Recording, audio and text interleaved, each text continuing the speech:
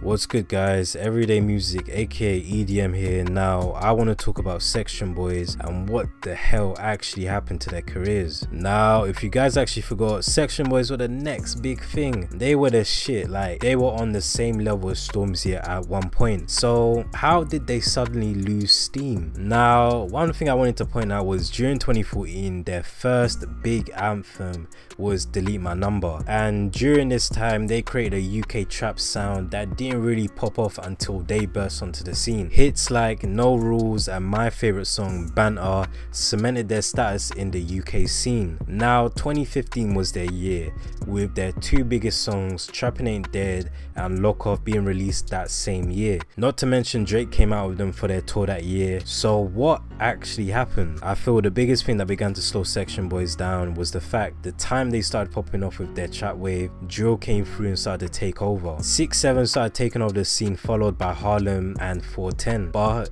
Stormzy and Krypton Conan were able to go clear, but why not them? Well, Stormzy and most definitely Krypton Conan went clear because they were able to transition their sound from trap, grime to commercial music, while Section Boys continue to produce that underground sound. I think they failed to realize that if you don't go commercial and tweak and evolve your sound, your career will never elevate to where you want it to go. We've seen it with Dave, Heady One, Fredo, J Hus, even Central C adapt their music and progress with their career. Hopefully Section Boys, or as they're now called Smoke Boys, are able to get their career moving again. What do you think of their career so far? Hope you enjoyed. Don't forget to like and subscribe, and I'll see you again next time.